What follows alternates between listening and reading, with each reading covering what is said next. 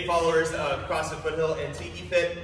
Today we bring you our third at-home workout since we've been, doors closed, quarantine shut down. Today our athletes are going to be Talia, my wife, and my daughter Aria. We're going to do a little bit of warming up. We're going to do a little bit of working out. What you'll need from home today is either a dumbbell or two.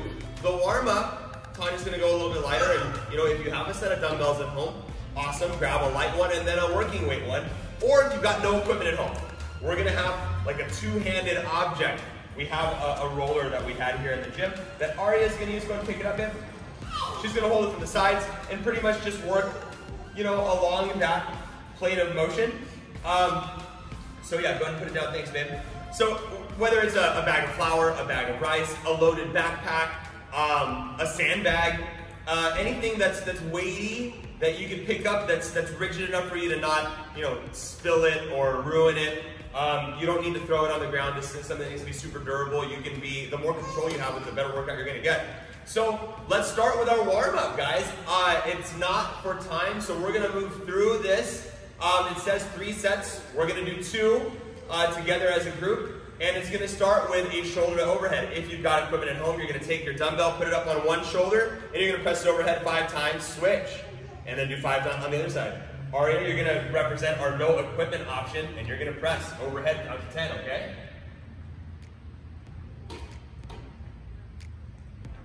All the way up, baby. Good.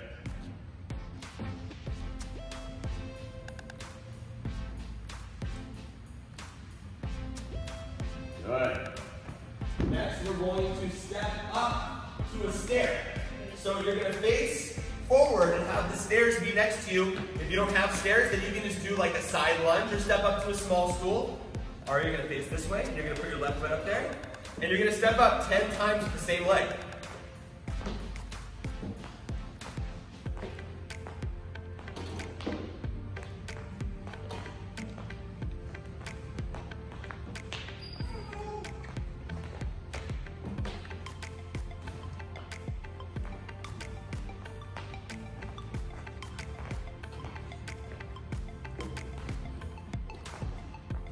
Okay, now at home you'll turn around, but Aria, if you go to the other side of your box and then use your other leg to step up, we're gonna do this 10 more times.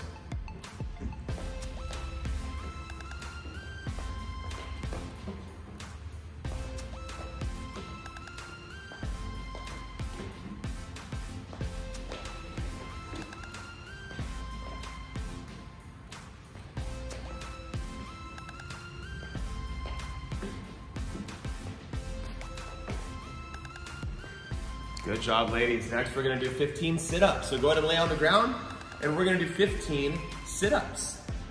If you don't have an ab mat, you can make a little lumbar support out of a rolled up t-shirt or a sweatshirt like Tanya just did. Otherwise, just do your sit-ups. This is just for the warm-up, guys. Watch your head, please, Aria.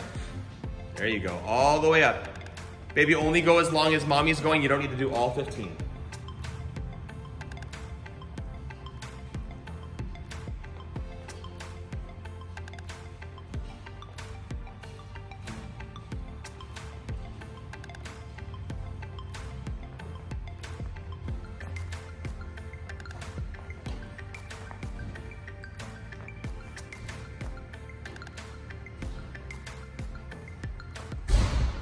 And then I believe we're doing burpees.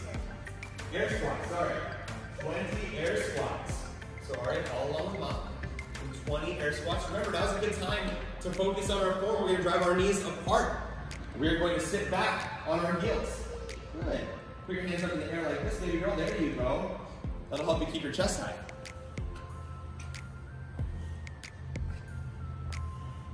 Good.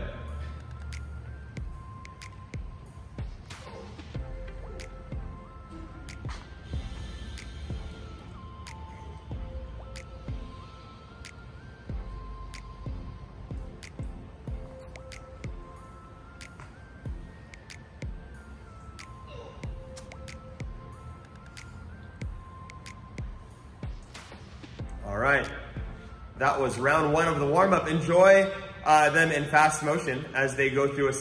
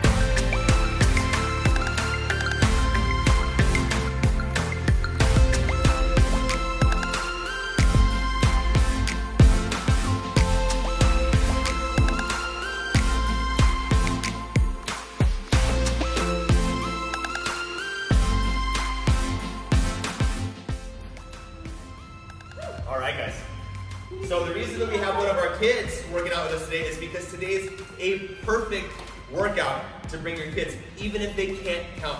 This is a great way for you to do your PE at home. It's a great way for you to get them involved with what you're doing. If you're into fitness and your kids aren't, or if neither of you are, this is a great introduction to get your kids in. Here's why. The way that this workout works is we are going to do a movement as much as we can in a given minute. Then the next minute, we all move on to the next movement. So let's say Tanya does 10 of the first movement in the first minute, or 20 of them. It doesn't matter how many Arya did. She's just gonna follow and do whatever mom's doing. Not as important for a 6-year-old to track their reps. It's not as important for a 6-year-old to see how many pounds they're lifting. But for those of us that track our fitness, this way we can still count our reps and just say, Arya, we're moving to this move, or whatever your kid's name is, and then you just change the move you're doing. And then find something around the house, maybe a big stuffed animal or a heavy pillow or whatever they might have, a baby sister, and have them do the workout with their odd object in the same space as you. All you need is some open space, some feet of separation, and a single dumbbell. We use the boxes to simulate our stairs for the warm-up, but even if you can't use your stairs, well, we're too late now, but if you end up rewinding it, if you couldn't use your stairs, you could do side squats or lateral lunges and something along those lines. Just something to simulate bending and stepping up, bending your legs and stepping up. So today, we're gonna do a workout called Garage Fight. It's gonna be 3 rounds of 1 minute at each of these movements. The first is going to be a dumbbell goblet thruster or an odd object thruster. We'll show you both movements. The second is going to be single dumbbell power cleans. We'll go over those two. Or single odd object power cleans. We're gonna do hops over our odd object or dumbbell. We're going to do single arm push presses with our dumbbell, or both arm push presses with our odd object. And then we're gonna do burpees. And then our favorite part is the 1 minute rest. So 5 movements at a minute each, and then a minute rest. 5 more of those same movements, another minute rest, and then a 3rd round. So like I said earlier, it simulates an MMA fight. 5 minutes in a 5-minute round, a 1 minute rest before round 2, then a 1 minute rest before round 3. We're gonna be able to do this at a pretty high intensity. And it doesn't matter what size dumbbell or odd object you have, because if it's too light, you're gonna do more work, which is awesome. So what we're also gonna show you is, I don't know that everyone has such a fancy clock that beats every minute for 17 minutes. So what we're gonna do is we're gonna run this off of a standard stopwatch. We're just gonna count up. And on the minute, I, being their coach, are gonna tell them what to move to next. And you guys are gonna follow along. So let's grab your water, grab your whiteboard so you can write down how many reps you've got. Grab your odd object. Ladies, if you can push your boxes out of the way and get your non-working dumbbell off, I'll get you guys your whiteboard and we'll start in a minute.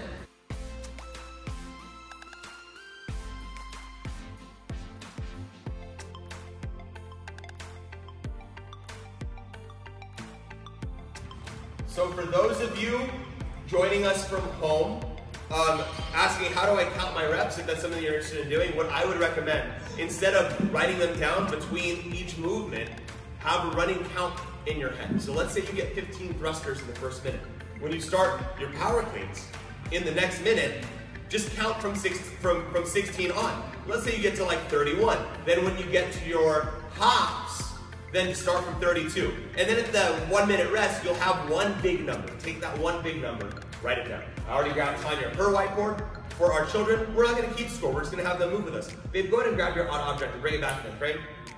We're gonna get going soon. I'm gonna have you guys all demo the movements. So we're gonna start with the dumbbell goblet thruster. She's gonna hold the dumbbell, or you can hold both heads. That way you can go overhead, yeah.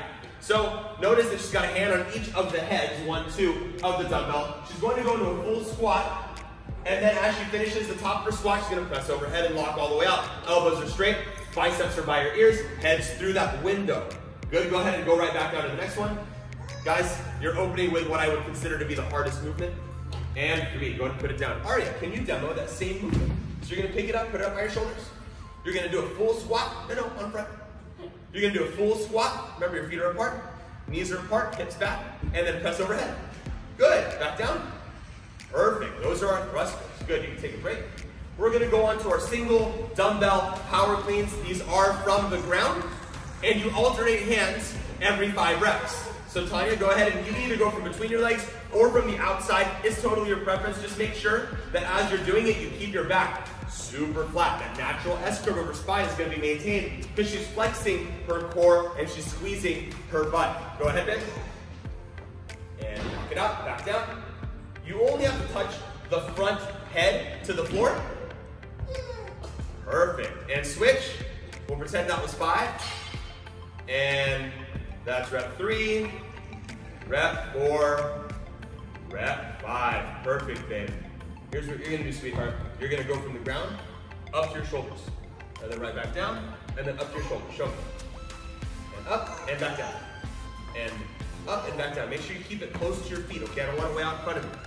I don't want you to hurt your back. There you go, perfect. The next movement is gonna be hops over our dumbbell or our odd object. You can hop laterally like Tanya's about to do, or you can face the object and hop and turn around. Either way, doesn't matter. Or do you want to jump backwards?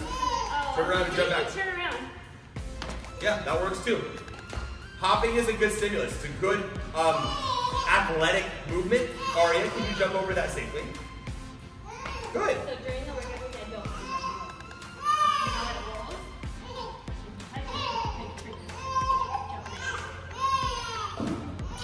And jump over. There you go. Go sideways.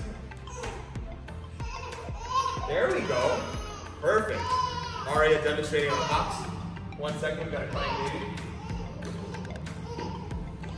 Oh. The next movement is going to be our single arm push press. So Tanya's going to demonstrate again. We're going to exchange every 5. So let's go reps 3, 4, and 5, babe. Dip, drive, and finish overhead. Notice that she's driving most of the weight with her legs. It's about 70% hips, 30% arms. She is locking out at the top. It's one dip and drive. If you're familiar with CrossFit or Olympic weightlifting, it's not a jerk. You're not doing a second dip. Babe, if you could pick that up back to where you cleaned it, up to your shoulders, on the sides. There you go.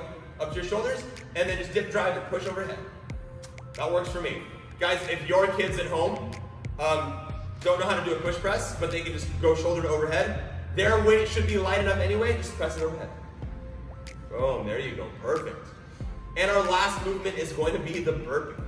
Guys, we're gonna show you a couple modifications to the burpees right now. The standard burpee, you start standing and you don't jump first. Some fitness modalities do have you jump first. We go down and lay down first. So notice chest to deck. She's gonna snap up, feet up, jump up, fully extended, hands over her head.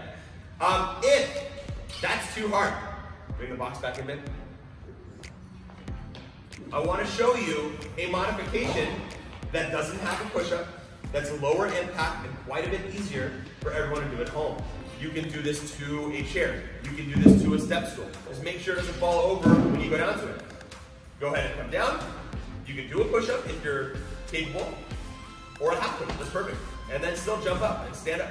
And go right back down, and right back up. That's an option to do without a push-up. If your arm strength can't quite support your weight, or this is your first time doing high-intensity fitness, go ahead and just don't do the push-up today.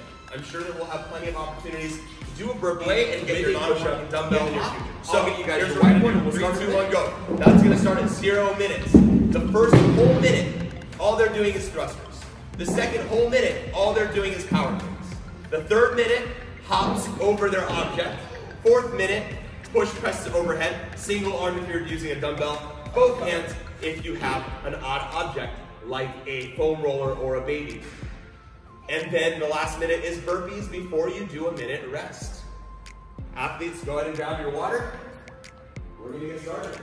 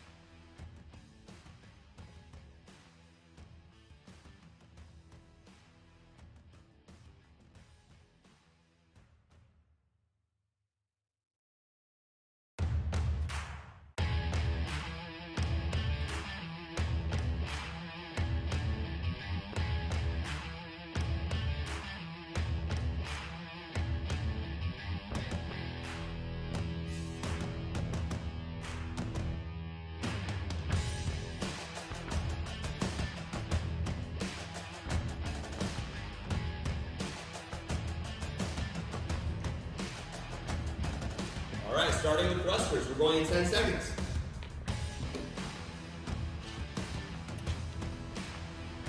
3. 2.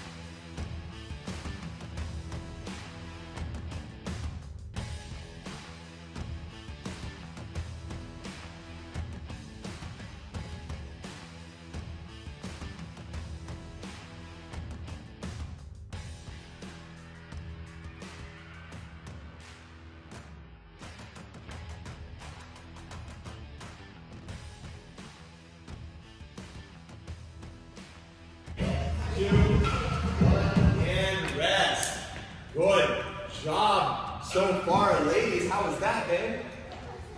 It hurts your arms. You're doing so good. You got 2 more rounds, okay? Don't make me do it by myself, please. No, don't make me do it by myself. Just go slower, okay? I need you. For support, it's easier to do these hard things when you're doing them next to somebody else who also finds it hard to do. That's why CrossFit's so good for people.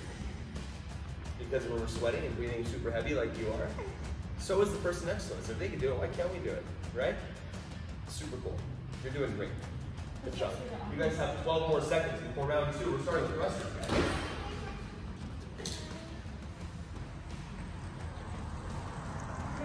3.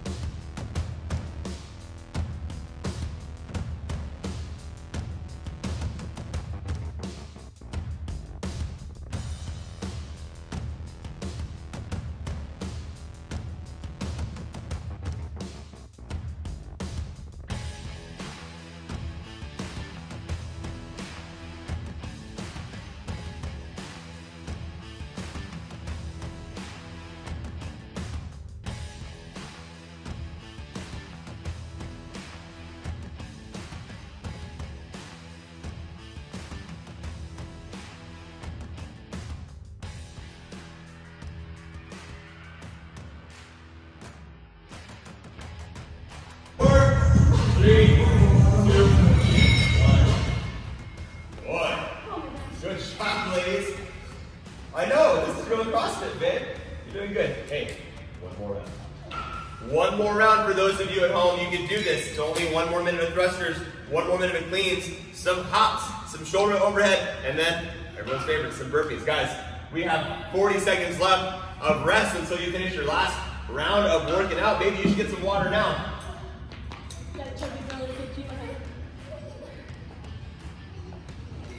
30 seconds. No one's on camera right now.